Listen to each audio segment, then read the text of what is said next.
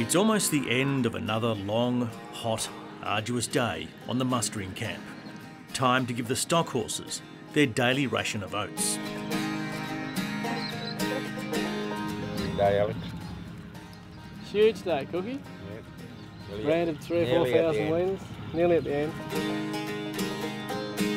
It's nearing the end of the dry season in Australia's top end, and the dust is swirling. On this stock camp at Mambaloo Station, about an hour's drive from Katherine, this year's calves are being mustered and branded. Soon the young jackaroos and the one jillaroo will turn their own thoughts to dinner. Dan McIntosh, known to all as Cookie, has been feeding hungry workers in outback wool sheds and stock camps for more than 30 years. Well, in the camp I do all the cooking and that, and every now and then I duck over the yards if I need a hand or anything over there, you know, working the race or something. They love their tucker and that because they're young and they work hard and that. Yeah, and I believe if you work hard, you know, you feed them hard. But that's not the only thing this 52-year-old knockabout has on the boil. A few weeks back in Darwin, 400 kilometres to the north, Dan McIntosh had the official launch of his book, featuring photographs of rural Australia taken by him and others.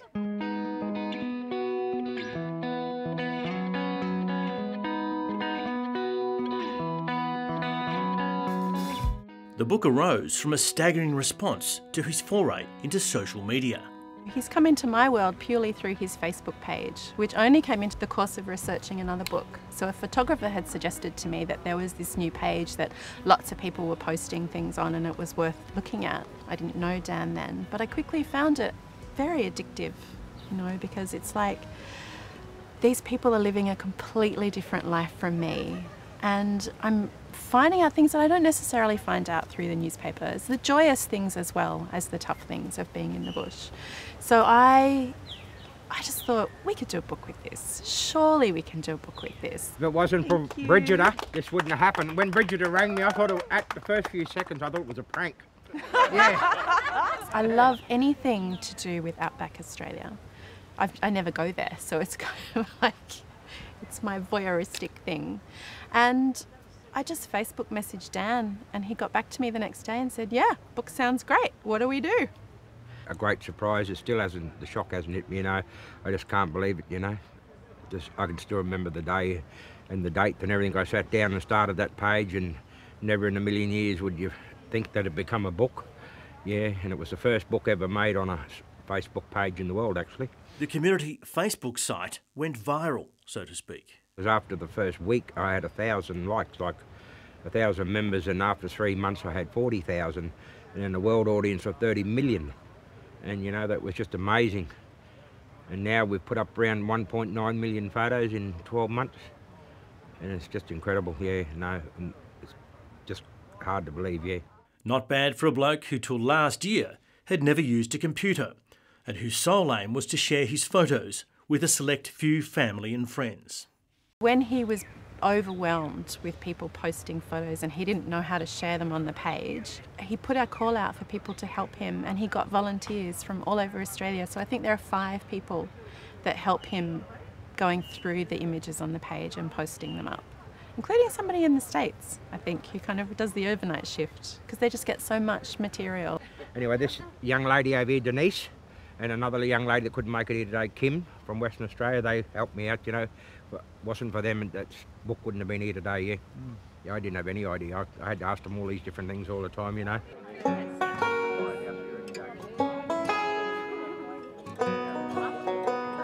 The launch wasn't your usual literary affair.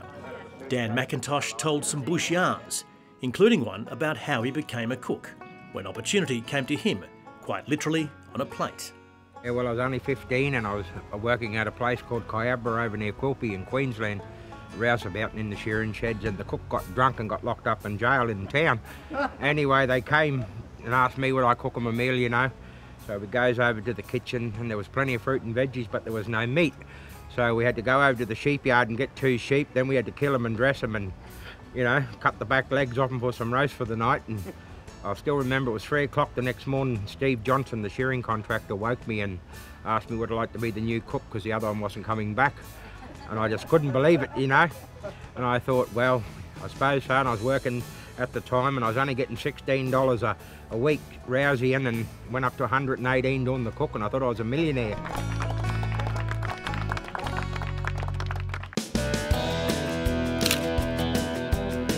In the years since, Dan McIntosh has worked his way across Northern Australia, a lifestyle, he says, that brings riches beyond measure.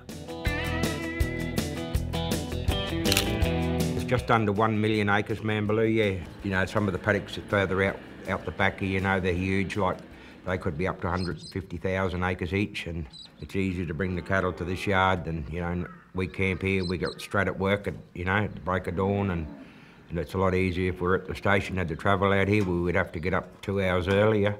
So it's easier to do it all from here, and the young fellas and young girl out here, they love it. Everyone's always very relaxed, but I think it's just the mass, like everything's so much bigger. So much bigger. It's nice out here, you know, it's peaceful and, you know, there's no hassles and, you know, you wouldn't work anywhere else. It's beautiful, I like it, yeah.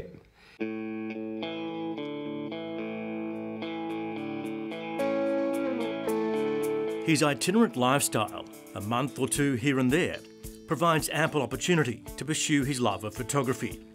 These often remote locations are home to working lives and sites hidden to most Australians. And up in the Gulf country, there's a lot of spots and it's really pretty, you know, it doesn't matter if it's dry or wet up there, you really get some good photos, yeah. Dan McIntosh has always enjoyed taking photographs, but he was spurred on a few years back when some of his photographs took top honours at a local show. He believes his Facebook site is so popular because of its authenticity.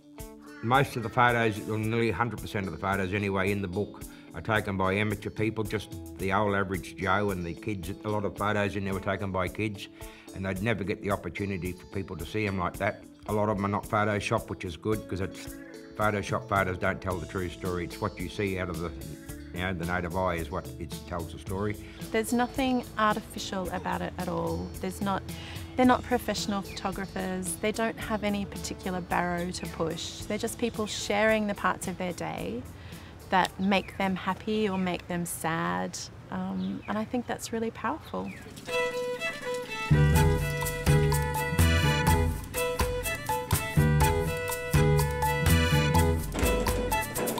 Don't have the luxuries of what town people do with the showers and everything. You know, it's cold water, but you know, that's part of life in the bush, yeah. A lot of city people, they can see how we live. They just thought it was a big red inland country and just a few kangaroos and that was it. But it was more to that, yeah. They see the cow getting killed in the paddock for meat for the kitchen, and yeah, they've only ever seen it come out of a Woolworths shop in the supermarket, and like kids actually milking cows by hand. The city people, you know, the milk comes out of a carton.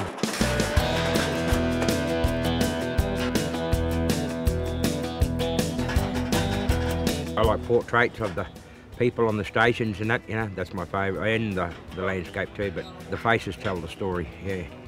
I reckon they do, yeah. A lot of them you can see the hard times written in the face and that, yeah. Because they're pretty quick to pose up for a photo if you've got the camera, yeah.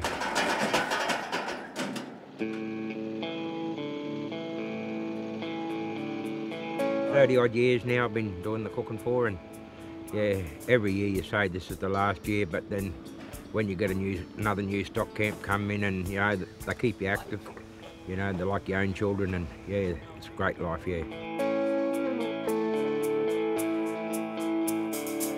Yeah, always been sort of pretty happy and jovial sort of a bloke. He's always good to be around. The oldest of the young team is just 22, so Dan McIntosh is also something of a mentor figure. I'll always go to him for advice if you need it, for sure. But yeah, always pretty handy to have around, you know. He's never short of a word either, or a joke, so it's always pretty good. He provides a lot of entertainment to us all at night and when we get back, so definitely sparks us up a bit when we get back, and we've had a big day, so it's a lot of fun. Stand back for explosion. It's good, you know, like they keep you young and that. You know, I'm my Uncle Cookie to them, you know, so no, it's great.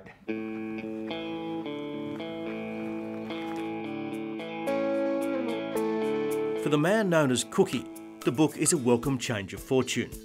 Last year he had a cancer scare, and his parents, part of the reason why he went onto Facebook, died suddenly a day apart. But now he's got the book in his hands. I think he's as proud as punch, you know, and he's really pleased with people in it. And they are all amazingly excited as well. They've all been sharing things onto their social media of themselves holding the book, and it's just a really special thing. It's been a real privilege. It has, yeah, no, thank you very much. Yeah. Yeah.